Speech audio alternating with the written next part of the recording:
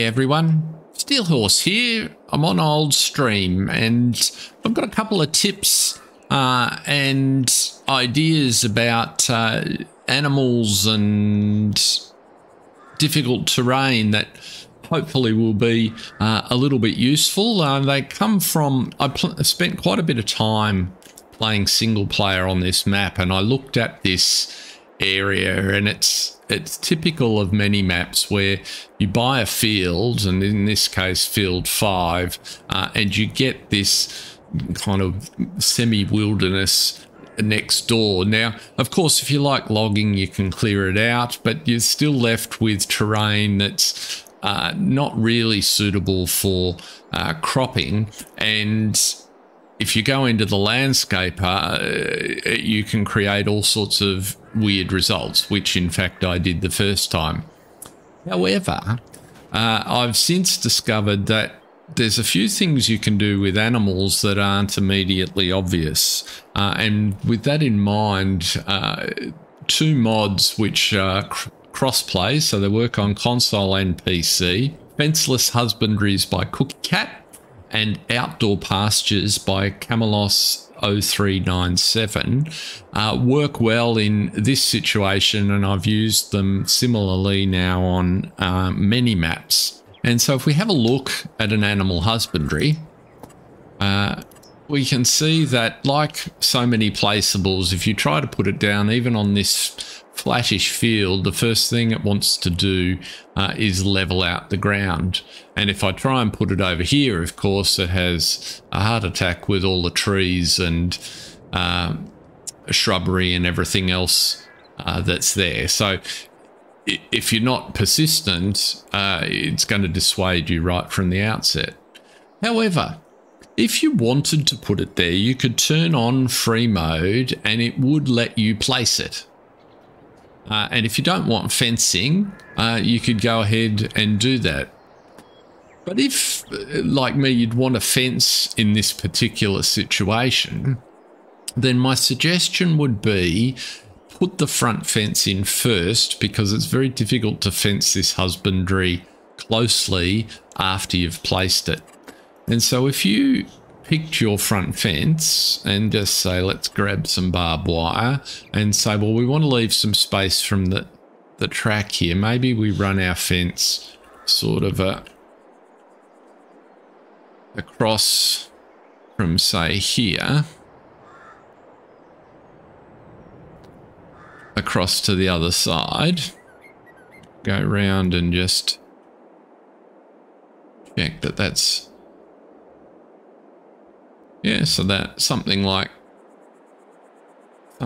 that's sort of reasonably parallel to the, or at right angles to the field next door. Let's just bring it up a little bit further here. Right, so we can put our fence down like so. Don't put any more, because if you haven't made it long enough, you can extend it afterwards. The main challenges are in the middle, and the best next step is just to do a little bit to deal with the quirk of the husbandry. So what I've found with these husbandries is, or these pastures, in particular the fenceless ones, is the water trigger for those that require water is just a fraction low.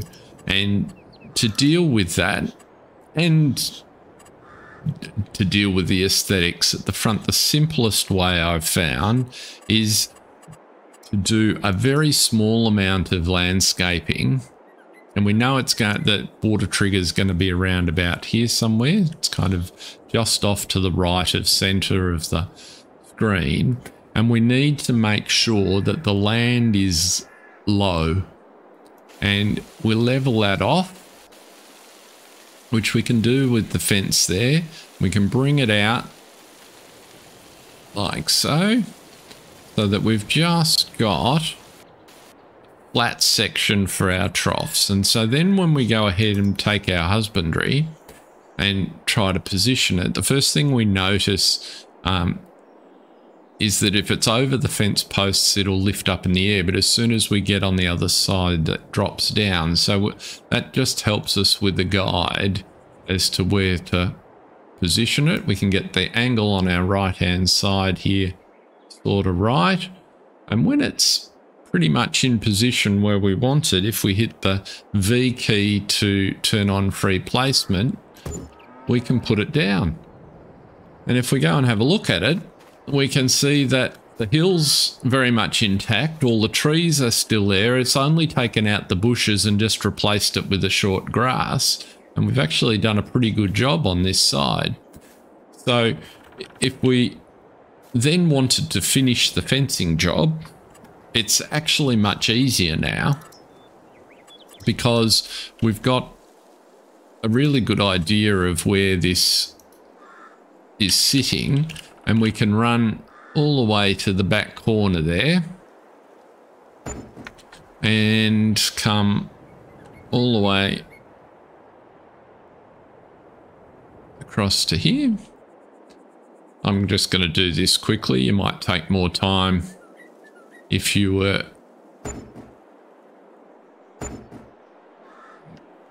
concerned about making it perfect. But that's now our fenced husbandry.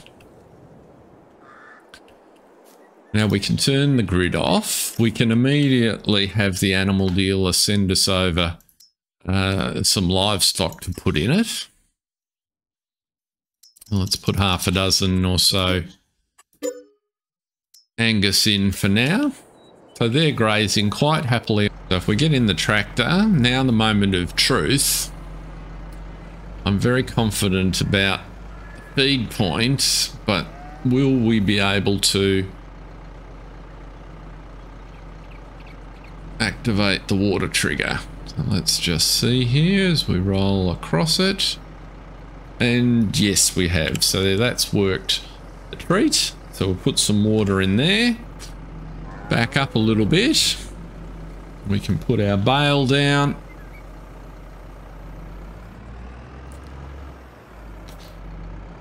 And now if we go and check, our animals are healthy on hay, and away we go. So there you go. There are some cows on previously unused land without major modifications. 15,000 for the pen and another 12 or so thousand for the fencing. Now you might say, well, that was a pretty easy one and you probably could have flattened that out. Let's pick some more extreme real estate up here, perhaps, right? Somewhere like this. So, well, the same process applies in this particular case. So let's use the outdoor pastures by Camelos.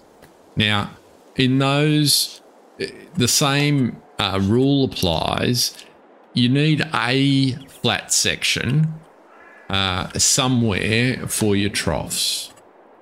They are already plumbed, so they're not as sensitive to the water, so you might like that as a perspective. But if we said, well, across here, let's put in, just be sure, and I like to sort of do about 5 circles worth and go in about 2, just to give us a nice pad of working room there.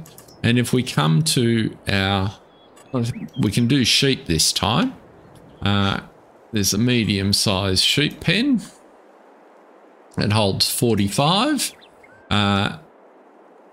We need to be able to make sure that on our flat area is where the spawn point for the wool is. It's got a little shelter there, which is the feed point. This one likes to click to sort of the 5 degrees. But the same process, pressing V for free mode, 26,000. So it's got its own fencing. So you can see it's roughly in the same neighborhood. And there we go. We've got a nice little section all set to go. Again, we can put our animals in. Let's grab some mountain sheep because it's a bit mountainous.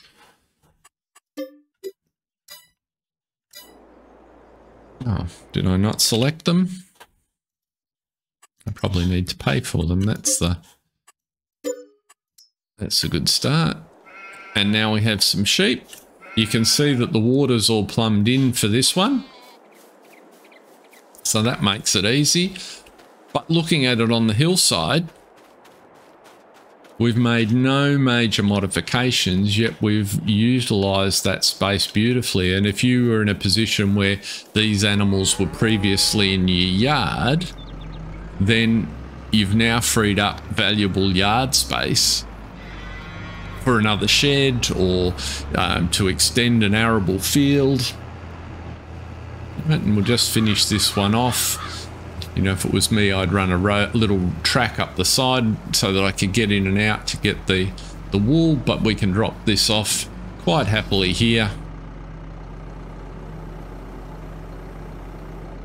Off our forks, and our animals are fed. And there you go. So, that's our hillside pastures with no logging required. Hope you found that useful. Until next time, see ya.